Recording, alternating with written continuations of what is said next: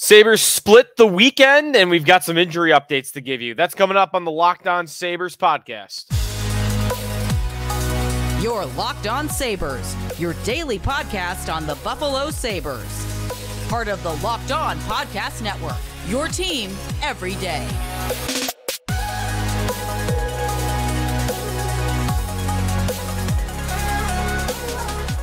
And thanks for making Locked On Sabres your first listen every day. We're free and available wherever you get your podcasts and on our YouTube channel. Check us out there where you can like and subscribe to the show, part of the Locked On Podcast Network, your team every day. Today's episode brought to you by Game Time.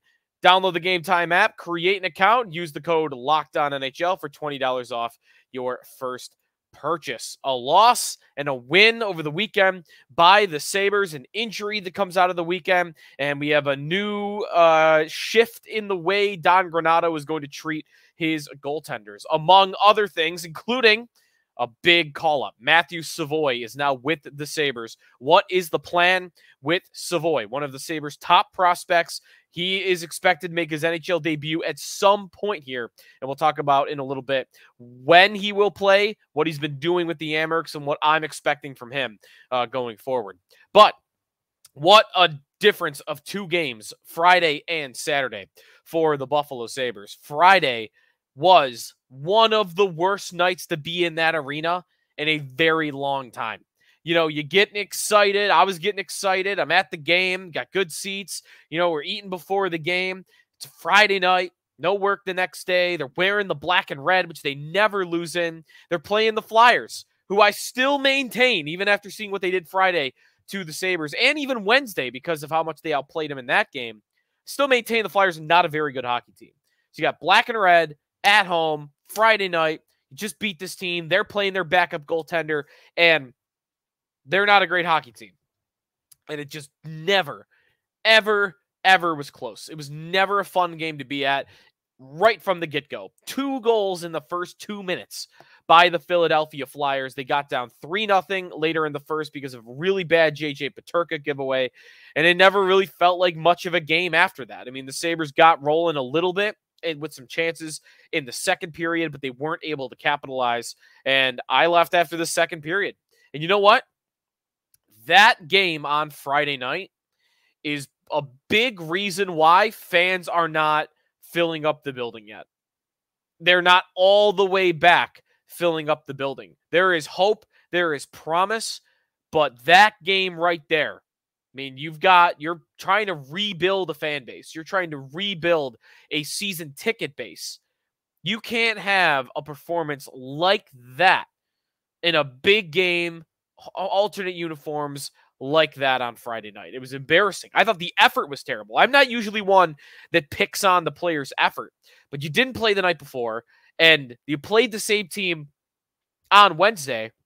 There was no reason for an effort, I thought, that lackadaisical. I did not think the Sabres were very much engaged in the game, and that was certainly true from the get-go.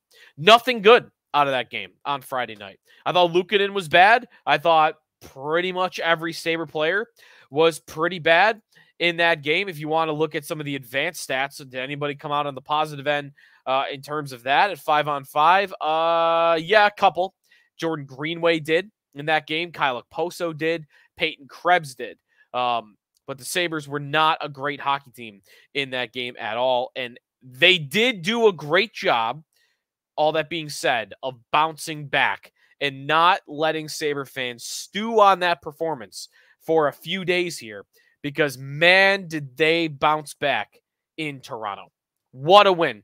That was, to me, the most impressive performance of the season for the Sabres thus far. 6-4 at Toronto. That's a great hockey team. That's a talented team on the road. It is Saturday night. It is hockey night in Canada. The Sabres had just played the night before, and they ran through Toronto. 40-29 were the shots on goal. Shot attempts at 5-on-5 were 49-39 in favor of the Sabres. Scoring chances, 27-15 in favor of the Sabres. Their expected goals for percentage was 64.35. That was the Sabres' highest expected goals mark in a single game all year at 5-on-5. That was their best performance. They were awesome. And it was a bunch of different goal scorers getting in on the act. Congrats to Ryan Johnson for his first career NHL point. That was a really nice pass to Jeff Skinner. But all in all, that looked like the Sabres of last year, which was a team that could score 6 goals at any given moment. And a team that, you know what, had a goalie capable of bailing them out in some big spots. Didn't think Devon Levi played particularly great on Saturday against Toronto, but there were those couple big saves that he made, including that diving save across the crease, which was probably his best of the night in the first period. But Peterka, he continues to stay hot, his 5th goal of the year with a power play wrist shot, well-placed shot. It had pace on it. Tage Thompson, shorthanded. It just trickles through. Joseph Woll, the Leafs goaltender, after Thompson stole it from Mitch Marner at neutral ice. Thompson has been arguably the Sabres' best penalty killer all year. It's been a huge addition to his game. He has been a very one-dimensional offensive center to this point. This year, he's really added the defensive game, especially on the penalty kill. That was a great steal, and then he was able to finish it after. That was a cool sequence in the second. 3 goals within 5.5 minutes of each other. Thompson shorthanded, then Austin Matthews on the power play to tie the game at 2. And then you love this, right? While the opposing team, while the away team is announcing their goal, while they're announcing, and his 9th of the season, Austin, Jeff Skinner just scored. In the middle of the goal announcement, Jeff Skinner scores his 6th of the year. Again, that was a sweet pass from Ryan Johnson, his first career NHL point. I thought Johnson was pretty good. He didn't play a lot of shifts, didn't play a lot of minutes. He only got to 820 in this game, 12 shifts in total. But for getting his feet wet, saw some nice plays, saw some nice skating as the 7th defenseman. He did end up playing more than Jacob Bryson. The thing I would like to see going forward is if they're going to go 6 defensemen and someone's hurt, I think you go Ryan Johnson. I think Johnson is their 7th best defenseman, at least in the organization right now. If everybody's healthy, you'd rather have Jacob Bryson here as the 7th, practicing and not playing, and have Johnson playing down in Rochester, getting minutes there and developing.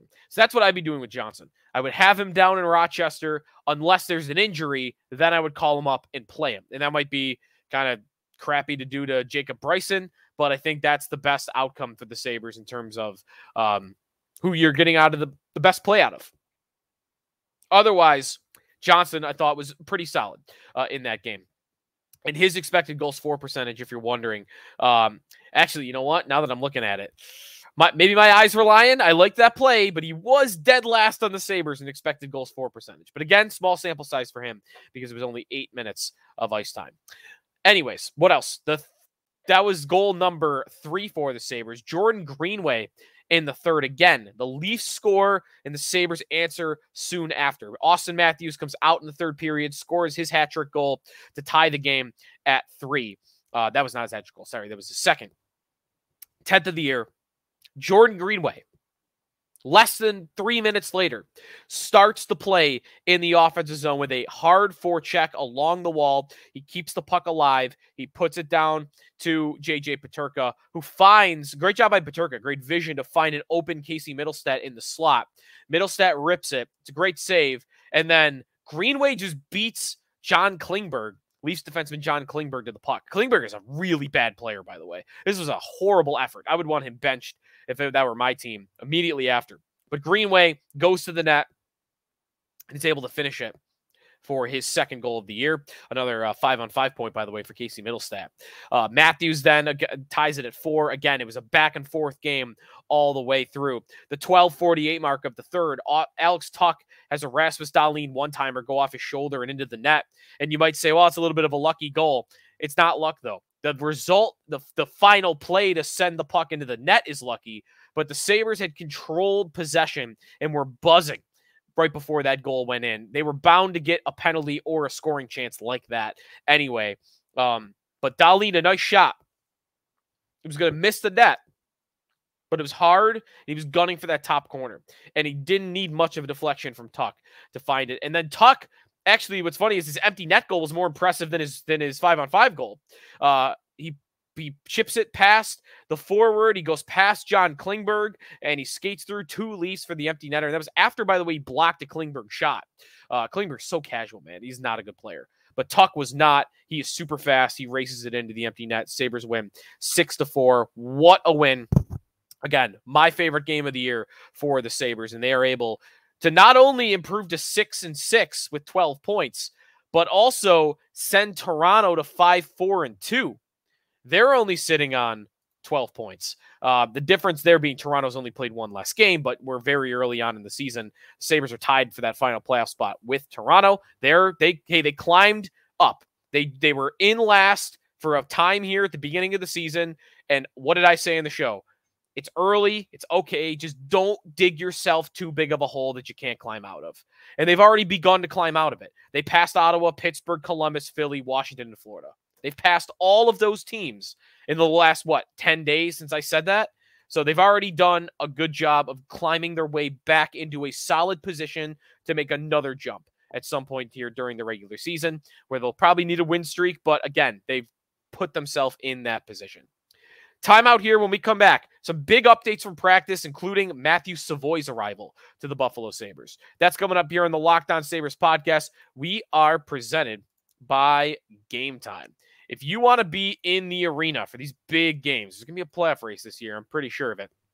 You got to check out the Game Time app. It's the only ticketing app that gives you complete peace of mind with your purchase. You can see the view from your seat before you buy, so you know exactly what to expect when you arrive. All in prices, shows your total up front, so you know you're getting a great deal without hidden fees. Buy tickets in seconds with just 2 taps. They're obsessed with finding ways to help you save money on tickets. Game Time has deals on tickets right up to the start of the event, and sometimes even an hour after it starts. It's the best place to find last minute, or even, again, after the last minute seats. Take the guesswork out of buying tickets with Game Time. Download the Game Time app, create an account, use the code LOCKEDONNHL. You're going to get $20 off your first purchase. Terms apply. Again, create an account, redeem code LOCKEDONNHL for $20 off. Download Game Time today. Last minute tickets, lowest price guaranteed. Joe DiBiase back here on the Locked On Sabres podcast. We have some updates from practice on Monday between games. Sabres win in Toronto on Saturday. They are in Carolina for a Tuesday night game. And Carolina got some really bad news in that Freddie Anderson, their starting goaltender, is dealing with blood clot issues. So serious situation there. You hope that he's going to be okay and get to return to play hockey at some point. But for now, he's not. And it's going to be Antti Raanta, who's a good goaltender in his own right. And they have signed Sabre legend Yaroslav Halak to a PTO, I believe. So they're going to be riding with those two for a little bit, it seems. I would expect Raanta between the pipes Tuesday, but maybe we'll get more official word on Tuesday. Anyways, for the Sabres, before their meeting with Carolina, they practiced at KeyBank Center. And before we get to Matthew Savoie, a couple of other updates. Dylan Cousins sustained an injury. He should return in a couple of days. Sounds like he'll miss Tuesday's game, if you're asking me, but we'll see. He did not practice on Monday. Upper body injury to Brandon Byro, and that one sounds like that one could be a little bit more long-term. Again, waiting for more details on that, but I'm not expecting Byro back anytime soon. So where that leaves the Sabres, well, you're looking around and you're looking at the current line combinations, and you've got room for some of these Rochester guys to continue to make an impact. Casey Middlestat skated on Monday with J.J. Peterka and Jordan Greenway. That was the line that was together in Toronto. Tuch, Skinner, and Thompson back together, of course. Krebs was skating with Victor Olofsson and Lucas Rusek, but Matthew Savoie was rotating in with Rusek, and then you had Jost with Girgensons and Okposo. Blue line, Dahlin and Ryan Johnson. Interesting. I like that idea. Power and Yoki Haru, and then Clifton and Eric Johnson. Bryson was the extra. And I like this. I would like to see more out of Johnson. Playing him with Dahlin is intriguing. See if they can get the most out of him. And, of course, you could always go back to, you could put Yoki Haru with Dahlin if you need to at some point. But while Matthias Samuelsson is out, I like that Don Granato's trying things, and Johnson being in the top 6 and playing with Dahlin especially would satisfy as that. So anyways, on the forwards though, so Rusek skating on Monday, Savoie on, the guy rotating in. Don Granato says Savoie, who just got called up from his conditioning stint, that ended. He played his couple of games in Rochester, and honestly, he did pretty well. Just looking at the numbers, reading tweets of some guys that cover the Amerks, it seemed like he wasn't necessarily dominating. And even on his line with Isaac Rosine and Yuri Kulik, Kulik was the guy that was kind of carrying the load up and down the ice. But Savoie was contributing. 2 goals, 3 assists, 5 points in 6 games played. Very solid for him. Didn't get a point last year in 2 playoff games with the Amerks. Should have been more than the 2 games. But this year, 6 games with the Amerks, and he's almost at a point per game. Now, Don Granato says that he wants Savoie to get a couple of practices under his belt before he puts him into a game. So, if you can read between the tea leaves on that, don't expect him to play on Tuesday against Carolina, but I might expect him to play Friday against Minnesota. He got 1 practice in Monday, and then you got Wednesday, Thursday. I don't know if the Sabres will practice both days. I imagine they'll practice at least 1. Is 2 practices enough? If they practice a 3rd time, is 3 practices enough? They also play Saturday at Pittsburgh. My guess is Savoie will play his first game on Saturday at Pittsburgh. That's just a pure guess. It's going to be one of the 2. I'd be stunned if it wasn't one of the 2. But maybe to avoid him going on a back-to-back for his first NHL action, you hold him out against Minnesota and you throw him out on the ice at Pittsburgh on Saturday night. And Pittsburgh is not off to a great start. In fact, they're second last, tied for last in the Eastern Conference. So it's not like Pittsburgh is what it was 3 years ago in terms of a challenge. I don't want to throw him out his first game against Sidney Crosby. You can avoid him from playing with Sidney Crosby. So we'll see what Granato does, but don't expect him on Tuesday against Carolina. I am expecting some excitement from Savoie. I thought he should have been on the team to begin the NHL season, but other complicating factors happened. 1, Zach Benson showed up, and I don't think anybody really saw that coming. I certainly didn't. 2, Savoie got injured. Remember the first shift of that 1 game at the Prospects Challenge, Savoie got injured. So 2 things happened that prevented that. But I always wanted him to be in the NHL. It made no sense to me to see him go back to the WHL. His team moved, so it's a whole new, realm for him. It's kind of maybe uncomfortable. He had 95 points last year in 62 games, including 29 points in 19 WHL playoff games. He's accomplished everything he needs to in juniors.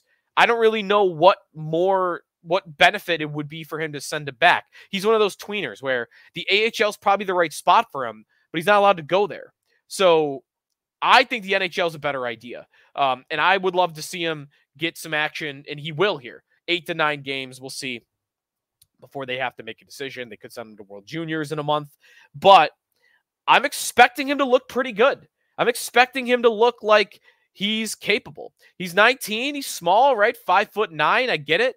But this is the next step for him. This is the next step. If you're dominant in juniors like he was, and you're a point-a-game player in the AHL in limited action like he was, all right, well, NHL, come on. NHL, it's time for you to do it. And he's never going to be a big player. So if you want to tell me about, well, you just put more weight on, put more growth, maybe there's a little bit of that, but he's never going to be a big player. So I'm very curious to see what we get from Savoie. I'm excited to see what we get from Savoie, and I am expecting him to look like a real NHL player. I'm expecting him to look like he deserves to be in the NHL and to drive a conversation about him versus Benson. I'm expecting him to look that good. But we'll see when he gets in the first place. One more time out. When we come back, what's going on with the goalie rotation? Granato updating us on that on Monday. Today's episode of the Locked On Sabres podcast is presented by FanDuel Sportsbook. Right now, new customers are getting $150 back with America's #1 sportsbook in bonus bets with any winning $5 money line bet. That's $150 if your team wins. You have an opportunity to do this tomorrow against the Carolina Hurricanes. Sabres are a big underdog in that game. But, they're playing a backup goaltender, so you might want to take a look at it. If you've been thinking about joining FanDuel, there's no better time to get in on the action. App is very easy to use. It's so user-friendly. There's a wide range of betting options, including spreads and player props and over-unders. Tage Thompson over 3.5 shots on goal. I like that. And plenty more. So visit FanDuel.com/lockedon. Kick off the NFL season. FanDuel, official partner of the National Football League. Back on the Locked On Sabres podcast, Joe DiBiase, thanks for making us your first listen every day at Sneaky Joe Sports on Twitter. One more update to bring you from practice on Monday. Sabres head coach Don Granato says that going forward, the goalie situation is going to be a split. It sounded like an even split between Ukko-Pekka Luukkonen and Devon Levi. Neither has necessarily looked all that consistent so far this year. Both have played 5 games. Luukkonen, a .901 save percentage, 2 quality starts. Devon Levi, an .886 save percentage with 1 quality start. Now, the advanced stats, the one I like to use the most, goal saved above expected per 60 minutes of play, they read as though they're about even. So while the save percentage might be very different, out of 71 goaltenders this year. Both of these guys, by the way, are below expected. Goals saved below expected this year. Luukkonen is -1. Levi is -2 per 60. Luukkonen, that's -0.2. Levi, that's -0.4. Luukkonen is 47th in the NHL in goals saved below expected. Devon Levi is 52nd. So they're pretty close. Luukkonen maybe has been a hair better, but they've been pretty close. Luukkonen was very bad on Friday, I thought, against Philadelphia, and I think Levi was a little shaky on Saturday against Toronto, to say the very least. I don't see a big difference right now between the two. So, yeah, run with it. Back and forth. Really, I wonder, though, if this is just code for I want to play the guy who's hot, and right now neither guy is hot. That's what I wonder about Granato. When neither goalie is hot, is this what it sounds like? Well, yeah, we're just going to go with a rotation between the both going forward. I think if Levi has 2 good starts in a row, you keep playing Levi. If Luukkonen has 2 good starts in a row, you keep playing Luukkonen. The problem here is, and this is why I don't want to labor on the same point all year, but they needed a veteran goalie in the offseason, because here we are. We're right there. First month of the year. We're a month into the season. And 2 young rookie goaltenders, Luukkonen is not a rookie, sorry, but 2 young goaltenders are entrusted to play in this team's net. And neither is consistent. Neither can string 3 games in a row together that are quality. And they need that.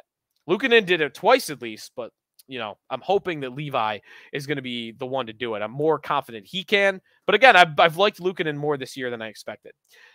Just got to get rid of some of those bad starts. They got to get rid of some of those bad starts.